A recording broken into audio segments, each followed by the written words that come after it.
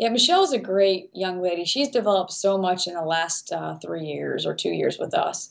And I think for her, it's opening up her voice and actually communicating and leading through that. I think she's just been a leader by example for the last 2 seasons. And now we're asking her to open her mouth and lead. And it's hard when you're a post player because the ball's not in your hands and you're not directing traffic all the time. But I'm expecting more from her vocally this season and really just bringing the younger players along and doing her job. I keep telling her in practice, do your job and I'll worry about the rest of it. And I think she's done a terrific job so far with just doing the post-ups and running the offense and doing the things that we ask her every day. So I'm excited for her year because I feel like she could really be a force down low for us, and I'm really hoping that that happens.